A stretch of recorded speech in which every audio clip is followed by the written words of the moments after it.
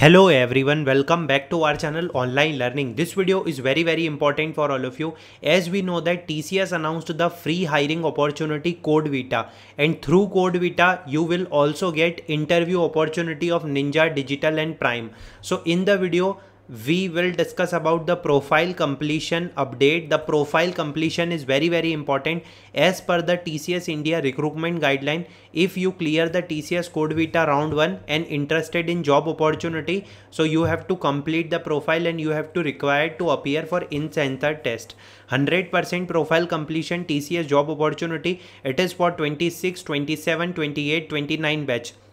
So like and share the video and subscribe to our official online learning channel for receiving the updates, because if I'm saying about any of the company, we are covering update. Cognizant, Accenture, Tata announced the direct test opportunity for 26, 27, 28, 29 batch. Okay, Cognizant current hiring is ongoing. So first of all, this type of mail is received by me as well, because I applied for opportunity. Complete your Codevita registration.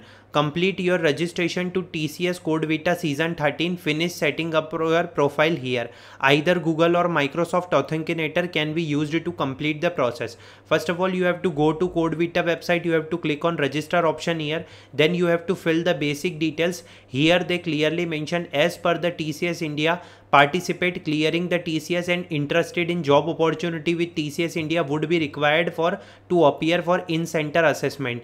2026 batch, you have high chances of interview opportunity of Ninja Digital and Prime. You have to put your contact number, academic education 26, 27, 28, 29 batch, nearest TCS location to your institute name. If your institute name is not here, please select other.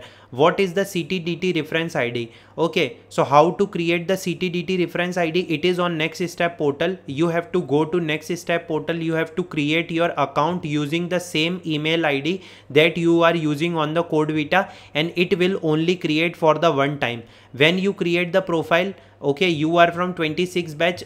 In starting there is a two option. There is a BPS and there is a IT. Okay, so you are not from business process services guys, so you have to choose the IT and you have to complete the registration. Don't do this mistake again. I am mentioning, you have to create the reference ID, that is a CTDT reference ID. Okay, you have to put all the details and you have to complete. Okay, profile changes, and my 100% profile is completed. Now previously my profile is not completed yet, so like this. So this is the complete process of 100% profile completed, and you have to do this process. Okay, that is very important. You have 26 days of time, but the thing is you have to do this thing in advance. Okay, if you want a video that how to prepare for Codevita opportunity, mention in the comment section. I will come up with a specific video.